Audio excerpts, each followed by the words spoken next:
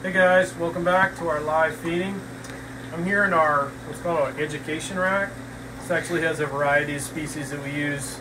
A lot of these species are used in the touch tank. And so if you've been here before, we have a touch tank where guests can actually kind of use 2 fingers and touch some animals, but to give them a break, we kind of house them here. They're usually on touch tank for about a month, off for up to 3 months. But we also use this as a cold water system for all the sea stars and horseshoe crabs and the things we keep in the touch tank. But we also use this as a kind of a nursery for our chain cat sharks and our little skates. We have them on display. We actually have a chain cat shark display of adults and some of their offspring that have since grown up, and we've put them in there. And then we have little skates. We had I don't know if you've been here when we had the shark zone, but we had a touch tank that featured just these 2 species, and they bred prolifically, meaning they just kept having babies. And so we kept getting both these lay skate egg cases. The skate egg cases you've probably seen on the beach, and then the sharks actually lay egg cases. So we get all these egg cases, they'd hatch out, and then we'd have a bunch of babies. So I'm going to feed them today. They're pretty amped up. So I'm going to feed this entire system, but I'm going to start with the chain cat sharks, and they're actually divided by size. And so I'm going to pull some of these lids off. The reason we have lids on here, and the reason it's kind of dark in here, this is normally a deep water, cold water species. They'd be off kind of the continental coast. And so we don't want to have a light. We just have kind of a dim light in here. But I did bring an extra light, and so we can see them better. And I'm going to take their lids off because they get pretty squirrely and they will jump out. So I'm taking the lids off. Let me put those aside. And as soon as I take the lids off, they know I'm going to feed them. So I'm going to start here with the little skates. So if you want to look here, you can see this is actually their underside. And those actually aren't legs, they're fins. They operate like legs, but you can kind of see their mouth right there, and those are nostrils, and then gill slits. And so they actually obviously use their body, which is kind of like a disc, and they can stick against the glass. But you can see ones in the back there over the sand. I put this right here so you can see it kind of scooting along the sand. And so these are little skates. They're not only are they little, but actually their species name is little skates. And the difference between skates and stingrays, they do not have a stinger, number 1. And number 2, stingrays pup live birth, and these guys lay the skate egg cases you find at the beach. Especially if you go down to Outer Banks, you'll see the skate egg cases a lot. So I'm going to feed these guys. I'll show you what I'm giving them. So I'm giving them some mysis shrimp. You've probably seen this in other feedings. These are real small shrimp, and I'm going to actually have this in a cup, and I'm going to dip a little water in here and then feed them, and you'll see they'll smell it before they see it. Their eyes are on top of their heads, and so they don't really see very well. So I'm going to go ahead and pour a little bit of this in there. Yeah, go ahead and ask questions. I got a question here. You'll see the shrimp coming down. Angela Pounders asks, skates are cute. What are they related to? Well, they're actually elasmobranchs. They're related to sharks. They're kind of like a flattened out shark, and obviously they're very closely related to rays as well. That includes like guitarfish and sawfish in the elasmobranch family. So essentially, if you think of a shark and you flatten them out, you smush them down, that's kind of what you'd have. So you have the mouth on the bottom, you squished them from the top. So that's a really good question. So you see them start to scoot along and cover food. You see them, they're like scooting, and then you'll see their little mouth parts going. They're actually sucking up the food. I'm going to keep feeding them here. Try and get one close to the glass.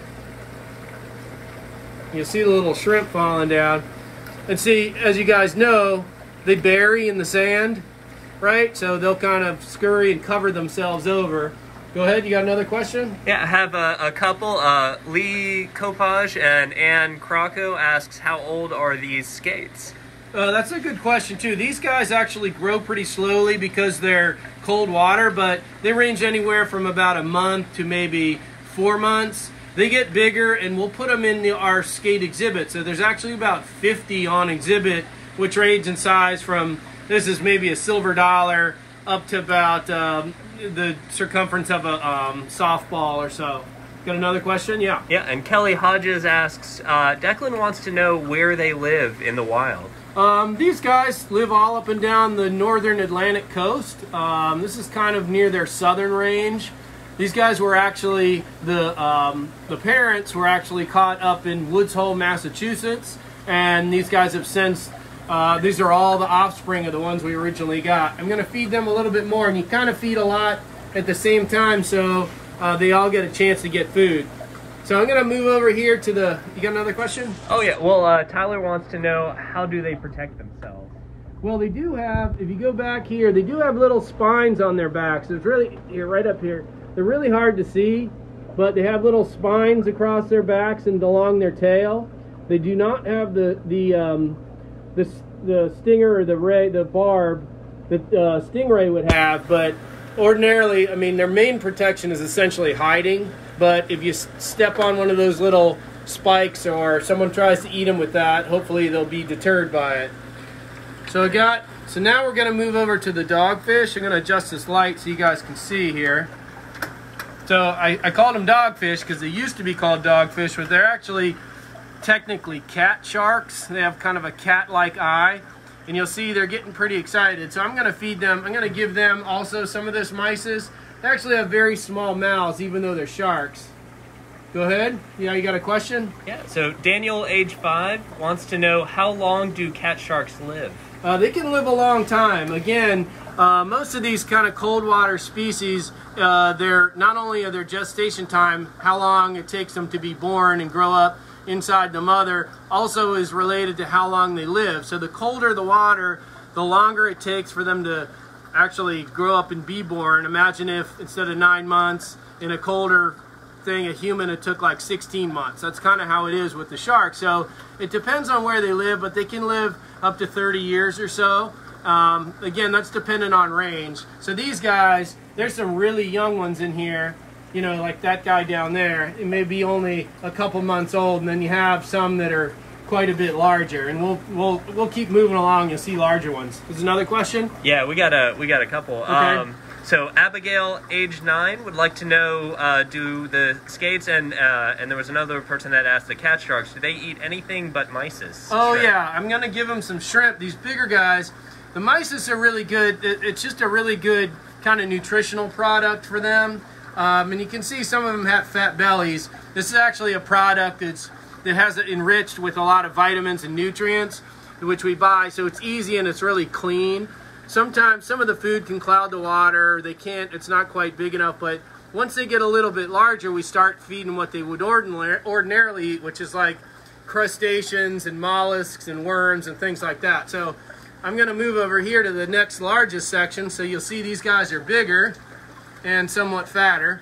And you see the coloration, that's actually why they're called chains. So it kind of looks like chains, right? And again, you'll see why we keep the top on, because they're kind of, that's called sky hopping, where they're sticking their head out of the water. So I'm going to give them some shrimp. So this is diced up shrimp. And so I'm going to dip this in water because the shrimp tends to stick together a little bit. So I'm going to stir it around to get some individual pieces, and these guys are obviously going nuts. And you see they can smell it before they see it. Yeah, I got another question? So Zach Garnes asks, will they be released as they get older? I just joined the stream, might have missed it. Yeah, that's a good question. No, these guys will not be released just because they're not only have they're about the third, well, they're actually the second generation in captivity. Theoretically, they could. We would likely return them back to Massachusetts if they were to be released, because that's where they're from. But ordinarily, what we've been doing with them, not only have we been using them here for exhibit animals, but we've been sending them all across the country to other aquariums. We've sent them to Maritime Museum. We've sent them all over to various institutions, so they can display them, and so none will be taken from the wild. And so it's probably 6 or 7 other aquariums have our offspring. Got another question? Yeah, Isabella, age 6, asks, how big do cat sharks get? Well, you see they keep getting bigger as we go along here. They actually end up about 2 feet, maybe 2.5, if that. In captivity, we have some that are just under, maybe they're like 20 inches. That's kind of, again, they grow very slowly. The oldest ones we have, I think, are somewhere in the 8 to 10 range. It's hard to tell because we got them as adults. And so, again, that's another question that depends on growth rate, water temperature. So I'm going to feed these guys down here. So we even have yet another batch.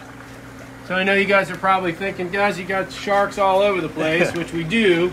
We have stopped allowing them to breed and started freezing the egg cases before they get viable, so we don't end up with an overabundance of chain cat sharks, but it kind of looks like we already do. But so there, again, you can see them on the bottom.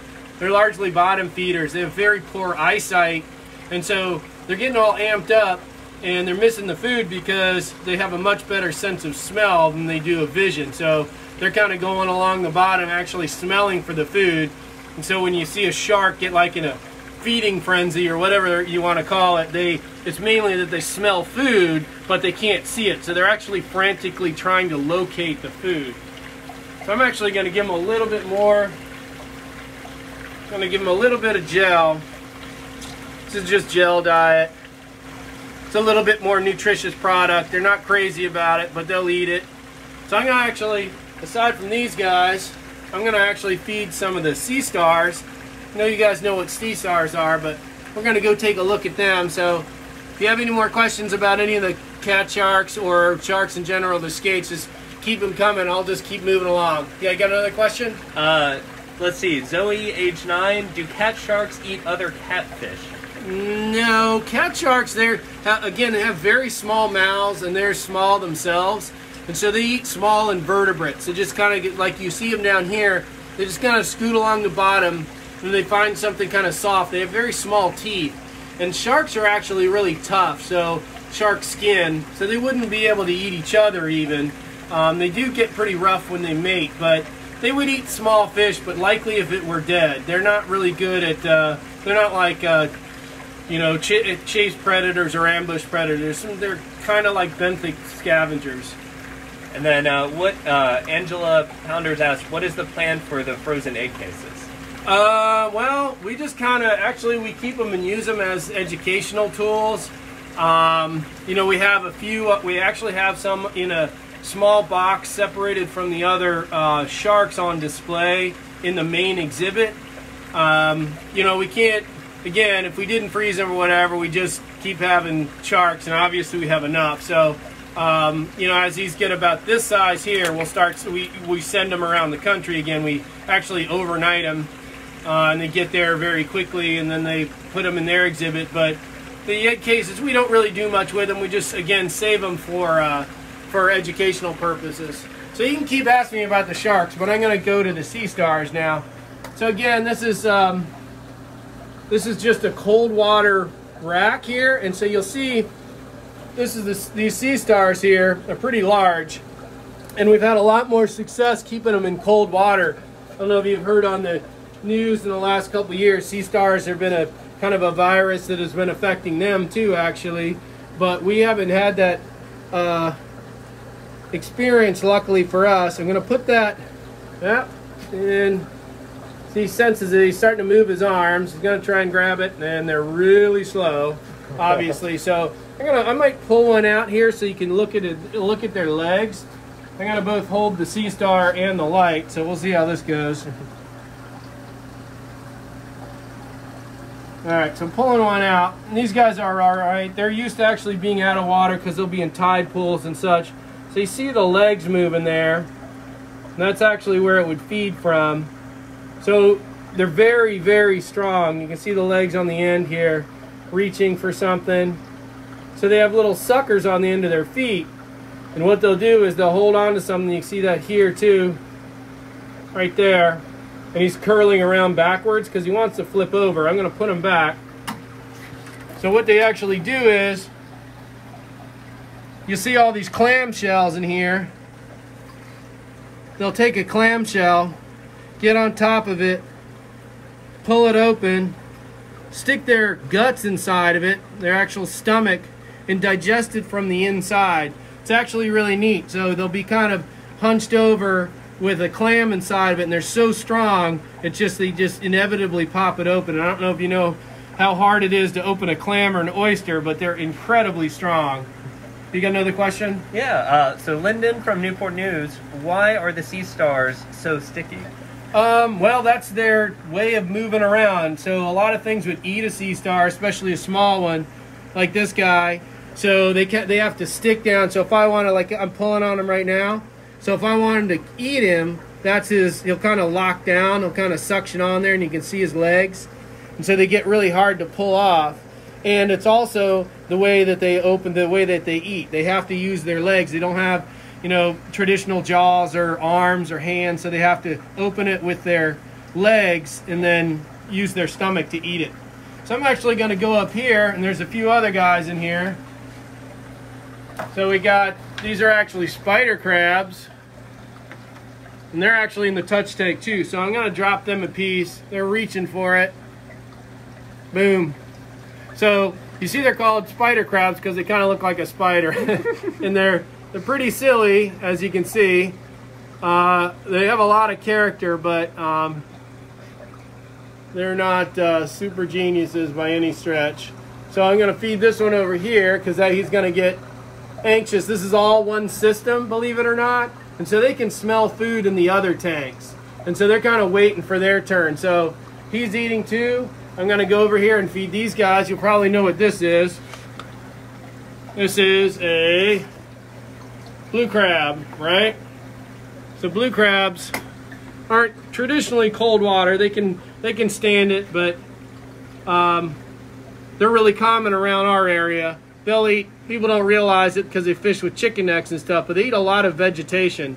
So you'll see right here, again, he's kind of smelling for it too. You can see they smell a little bit with their legs.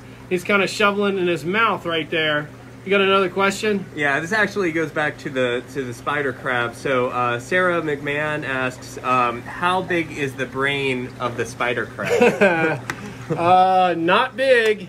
So I don't know if you've ever, some people eat crabs, I do not, but if you ever eaten a crab, it's hard to find, you know, their internal organs except for maybe their liver and their gills, but it's very small. A lot of invertebrates, the brain is kind of strictly like a visual cortex kind of thing. Crabs aren't, I kind of made fun of them earlier because they're silly, but blue crabs and spider crabs to a degree are actually pretty clever. Blue crabs can get out of anything. That's one of the reasons we have a top on here, is because they'll get out. They'll be walking around the museum if we let them. So we have to keep a top on them. The spider crabs, I wouldn't say they're as clever as a blue crab, but you know, they have their moments. So I'm going to go down here and I'm going to feed. There's one last thing here. We have a lobster. I don't know if Britt and Patricia are watching, and Alexis. They love the lobster, but this lobster was when you catch lobsters, you can only you can catch females, but you can't catch them with eggs, and it prevents lobster fishermen from keeping pregnant females, right? So if they accidentally catch one, it's illegal to sell them. And so the people we get these live animals from had a lobster that had eggs, and so they weren't allowed to sell it, so they donated to us. So she's actually believe it or not, a lobster rescue. So we're going to go down to the bottom and look at her here. I don't know if she's going to eat, but I'm going to throw it to her. So let's see. I'm going to throw it over in her corner here. So it's on her claw. See, she just grabbed that. So she's kind of eating it now. And she's really sweet. People don't give lobsters enough credit. They're actually pretty smart creatures. We do a lot of enrichment with the one on exhibit. This one's got a little claw on this left side, irregularity that probably broke off at some point and then healed over. But when they molt, it'll come back, you know, full, like as a full claw. So it's really, they grow about a third every time they molt. They'll kind of split the shell and back out of it, and then just like the crabs, they'll be soft for a while. So they're really neat. They're really neat animals. But she's just, again, a rescue that we saved. We've saved some from Farm Fresh and some animals that would have gotten eaten otherwise. So when you go to the grocery store and think about the lobster in the tank, we may end up with them sometime. So we usually get ones that are too big or kind of strange colored, or a female like that to kind of house. So, all right, well, if you guys have any other questions, feel free to ask us. These guys, a lot of these guys, if you come to see us when we're open, you'll see the sea stars and the crabs will be on exhibit in the touch tank. So, and they're all, look how excited they are to see you. So everybody's reaching out for you. And then these guys, the sharks, the skates will go on the skate exhibit downstairs in our World of Darkness. And the same thing with the chain cat sharks. And you never know, you might see them if you go to South Carolina Aquarium or some of the other places we've sent them. You'll see some of our sharks. So I appreciate you joining us. We're going to have another feeding at 2:30. I'm going to feed the big tank upstairs, which has the sharks and the drum and spadefish and the triple tail and all some of our favorites in the gag grouper, of course. So make sure you check out our natural education series on Twitter, Instagram, TikTok, and of course check us out on Facebook, on our website, thevlm.org, and please consider donating to our emergency fund to help provide the care for these animals. You can see I'm wearing a mask and gloves, and we have very few people here, but we're doing our best to take care of these animals, and we really appreciate your support. And we hope to see you guys again soon, and maybe I'll see you at 2:30. See you later, guys.